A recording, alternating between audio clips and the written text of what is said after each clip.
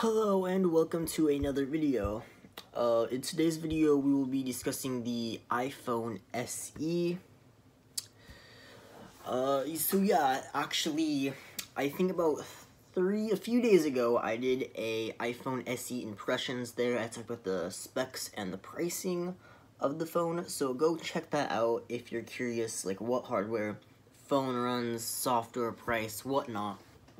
Go to that video.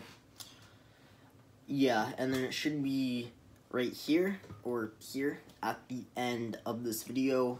I will also link it in the description, but just if you're curious, you might already know, because I'm sure I'm not the only tech YouTuber that you watch. You probably watch other ones who are a lot bigger than me. But I will be discussing if the iPhone SE is worth the price. So I'm not going to talk about, like, the specs, battery, whatnot. I will a little bit, but not as much in depth as I did last time. So, yeah. If you're curious, watch that video, or just Google the specs, look at someone else's video. There's a lot of videos out there. Okay, so, as you guys might know, well, probably know if you click on this video, this is a $400 iPhone. New $400 iPhone, which isn't expensive compared to the other ones, but it's not exactly cheap either. So, yes, I want to get into that design. I personally don't like, I know, like, there's been people saying, like, it's so cheap. I don't think I said that in my video, but no, $400 is not cheap. And Lou from Unbox Therapy made a tweet just recently, which I really liked. Well, that was interesting. What if Samsung Galaxy S7? Like, what if Samsung suddenly released the S7 with a Snapdragon 865? That's the newest processor. All the features of that processor inside of a phone from 2016. Let's be honest, nobody would buy that because Samsung, Xiaomi, Huawei, LG, OnePlus, they all have competition at that price. But Apple, they can just release a phone without even trying from, no, not even 2016, from 2014, the iPhone 6. They re-released the iPhones, well, technically it's an iPhone 8, but pretty much the iPhone 8 is the same thing as a 6. They released that, put in a new processor, and yes, it is a fast processor, but it's not this, yeah, it's not worth, I think, selling new. I just realized I pretty much said everything that I want to say, and we're only like 3 minutes in, but pretty much the point I'm trying to get across is, what if another company did this, an Android manufacturer did this? Nothing would sell, and the iPhone SE is flying off shelves. You can look at the Apple Analytics all you want. The numbers are true. They are flying off shelves for a $400 price, and yes, $400 is cheaper than $700, $1,000, or $1,100 for the other models. But it's just, I'm kind of surprised that they've gotten away with this. Again, this is the same company that sells $700 wheels for their $65,000 desktop with a $1,000 stand and a $5,000 monitor to go with that. So, this is an expensive company, yes, I get that. But I'm genuinely surprised that people, like, they're actually buying this. Because for half the price, you can get an iPhone 8, which is the same thing. People will argue, well, no, it's the A13 Bionic, which is faster than the A11 Bionic and the 8. But you won't tell, right now you won't tell a difference. But people will say, oh yeah, well in 5 years you'll be able to tell the difference. Nobody keeps their phone for 5 years. let's just be honest. There's not one, well, okay, there's maybe 1%. 1% of people keep their phone for 5 years. So if you get an iPhone 8, it will still last you 1 to 2, 2.5 to 3 years. If you can keep your phone for that long, but yeah, it will last you. I'd say the iPhone SE. Really, there's people, Apple says, oh, well, yeah, if you don't want to give up your design, just buy our new SE with the A11 processor.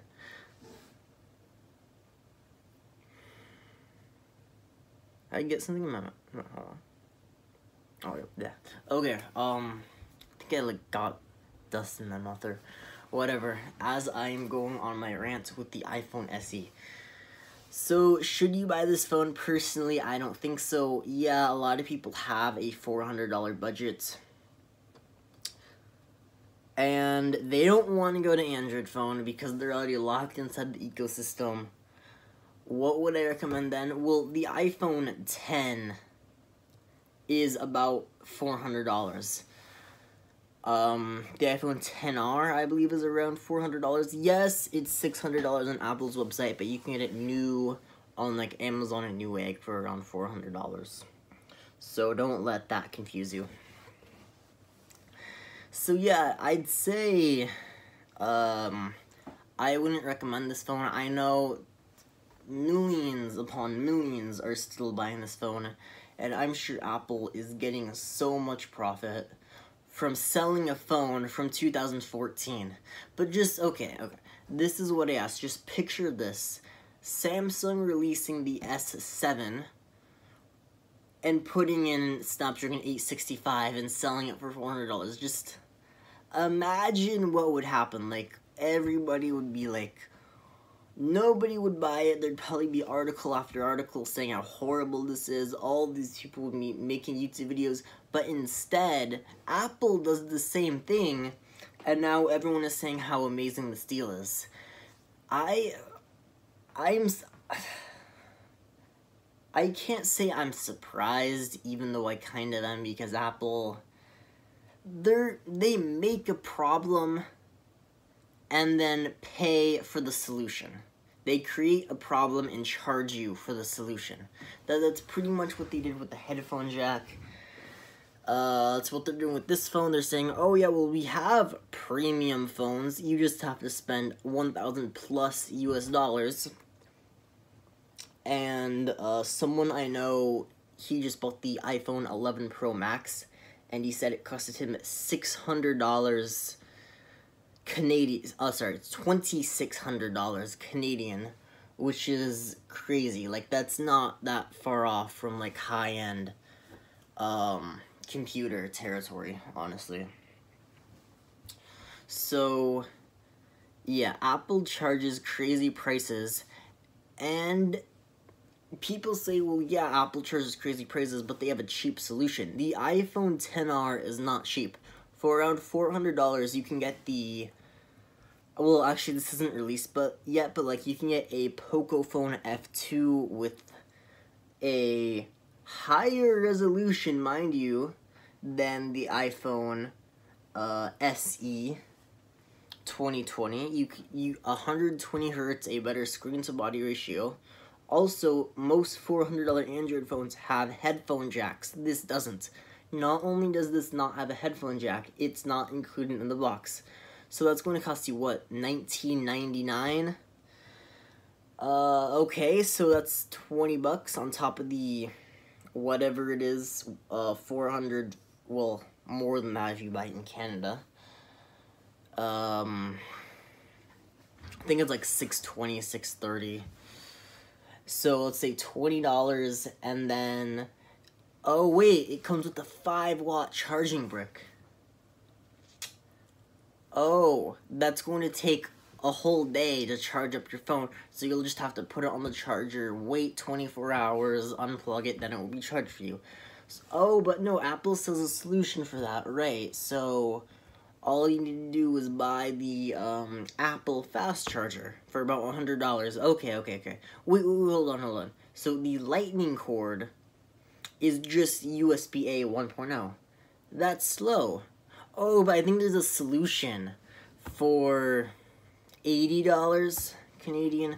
It's crazy. So, okay, so you buy that, and then suddenly, oh wait, no, you want to listen to wireless, so you buy, say, AirPods for, the Pros are $350 Canadian. I don't know how much the standard ones are. I know in the US, so let's say you buy 128 gigs, so that's 400. How much is it American for the?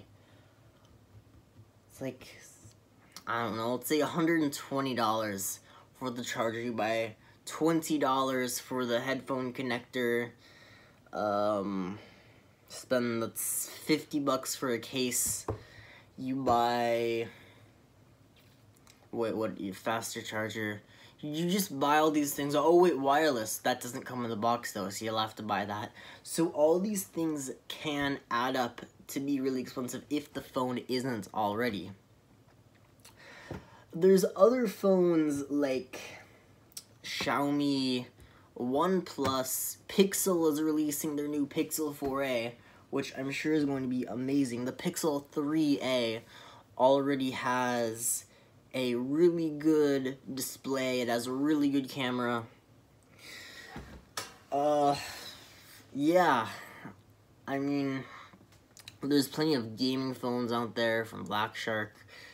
The Razer Phone 2, I think, that might even be less than $400 now. That's 120 hertz, 1440p with a huge battery. A large display as well. So for $400, why couldn't Apple just keep the body, use Face ID? There's options. Like, it's not a phone. Like, I know, like, there's phones for, like, $200 out there that are missing so many features, and you can just say, well, they had to cut so much in price. But this isn't a cheap phone. I'm not saying it's a premium phone, it is a mid-range phone, but it doesn't have the features. Imagine, okay, let's just say Samsung or Xiaomi, Huawei, OnePlus, Google, whatever. They release a phone with a 4.7-inch display with a top bezel and a chin. Fingerprint scanner, no Face ID, 60 hertz, really bad battery life, really slow charging. And they charge $400 for it. No headphone jack. Imagine how that would sell, and then suddenly you slap that logo on it and it's selling millions. So that's just, I'm not surprised, but I still think it is insane. So, yeah, I mean, I'm not, like, saying go to Android because iOS is still, there's pros for iOS, but I just think, as someone who uses both, I just think, not so much that iOS is bad, it's just this phone is, I mean, for literally half the price, you get the iPhone 8, which is the same thing as this phone for half the price. Yeah, it might be refurbished, it might be used, but there's still new ones out there that, like, phone carriers have, and they're selling for cheap. Yeah, I don't want this video to go on too long, so I'm just going to wrap it up. Yeah, like, subscribe, and until the next video, one more thing. Okay, so battery life, someone asked me, actually someone texted me, hey, how's the iPhone SE battery life? Is it better than the iPhone 8? And no, it's actually, I know in the last video I said it's about the same, But no, it's worse than the iPhone 8 in some situations. Let me explain. So if you are doing a intensive task, like say rendering a 4K video or gaming, the A13 is a powerful chipset. I'm not trying to pretend like it's not. No, it is very powerful. So if you just put that thing to the max when you're gaming, it is more powerful than the A11 on like full max power. So it's going to pull a lot of power, which means that small 1800 milliamp hour battery is going to go fast. Dave 2D made a video and he said while he was gaming, he was draining 1% every minute. So after like an hour and 40 minutes, it's gone. I'm sure most of you use your phone a lot more than an hour and 40 minutes every day. So, yeah, and so you get home, it's dead. So great, you just grab your 5-watt brick and you have to wait another day for it to charge. Which is crazy. My throat actually hurts. So, ow. Alright, peace out. Like, subscribe.